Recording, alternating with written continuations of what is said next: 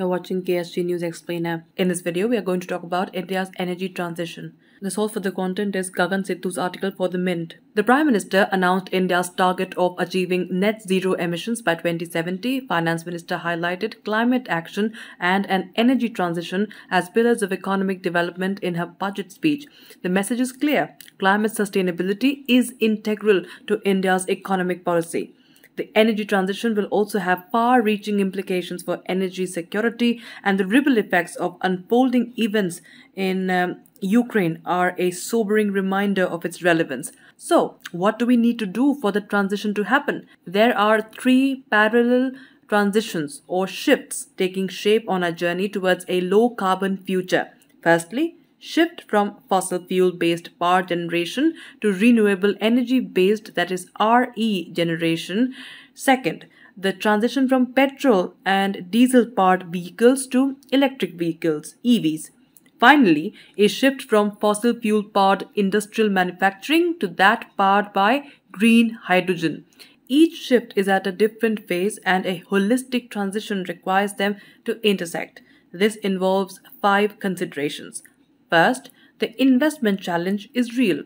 The 21st report of the Standing Committee on Energy on Financial Constraints in the Renewable Energy Sector highlights that India's long-term RE commitments require 1.5 to 2 trillion rupees annually. Actual investments in the last few years have been around 75,000 crore rupees.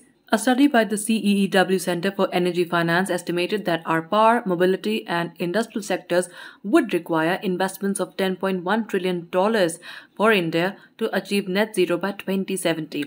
It highlighted that conventional sources would only be able to muster $6.6 trillion. Developments such as the record $5.1 billion fundraising by Indian RE developers in international bond markets in 2021 are promising. So is capital infusion into the Indian Renewable Energy Development Agency, that is IREDA, which will reportedly allow it to lend an additional 12,000 crore rupees.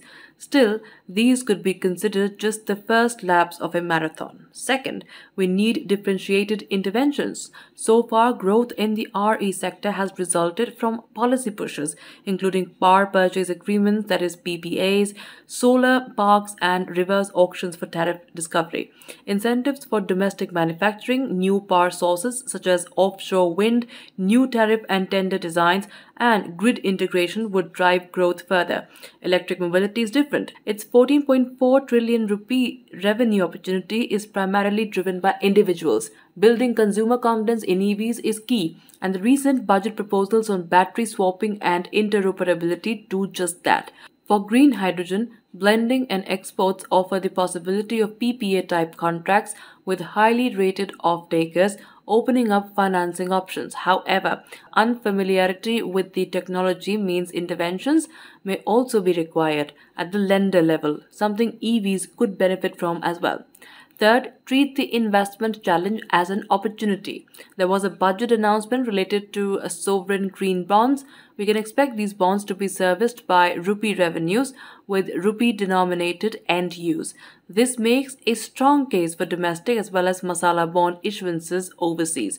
The budget speech also emphasized further development of GIFT City, home to the Indian International Exchange, that is India INX. Several Indian corporates have tapped India INX to raise capital from international investors. India's immense requirements for green finance could be turned into an advantage to develop a homegrown but world-facing capital market. This could establish India as a gateway for emerging economies in Asia and Africa looking to raise international capital for their own transitions.